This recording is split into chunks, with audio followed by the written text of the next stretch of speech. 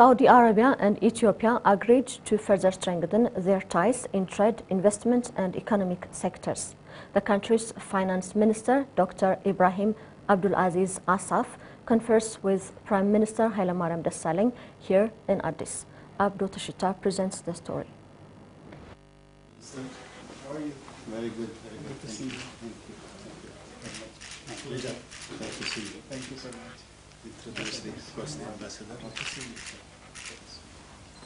The discussion held between Ethiopian Prime Minister Hailemariam Desalegn and the Saudi Arabian Finance Minister Dr. Ibrahim Al-Asaf has mainly focused on the economic relation between the two countries. Prime Minister Hailemariam Desalegn has reaffirmed the Saudi minister that Ethiopia would do all the best to encourage Saudi investors operating in Ethiopia to boost their participation. Saudi Finance Minister Dr. Ibrahim Al-Asaf underlined his discussion with Prime Minister Hailemariam Desalegn was fruitful to improving the two countries' ties to a better level.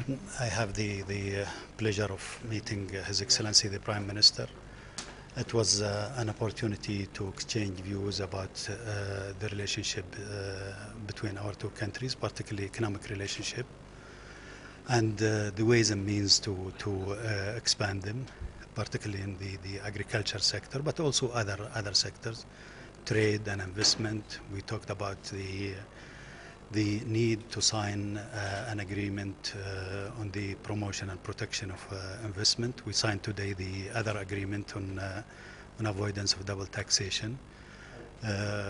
So we covered many developmental issues and the activity of the Saudi Fund for Development in Ethiopia, as well as other regional institutions.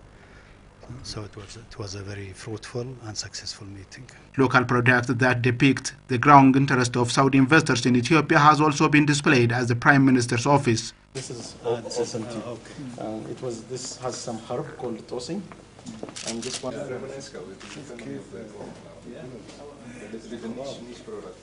Harvested today spot. Yeah, that's nice. Of course, we like to have it as a final product. Vegetables and fruits, spices, coffee, honey and rice were among the products exhibited at the event.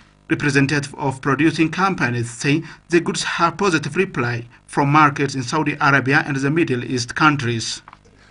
Every people like you and me, we have to eat. So it is difficult to produce in the Middle East. The temperatures are too hot. There is a water scarcity.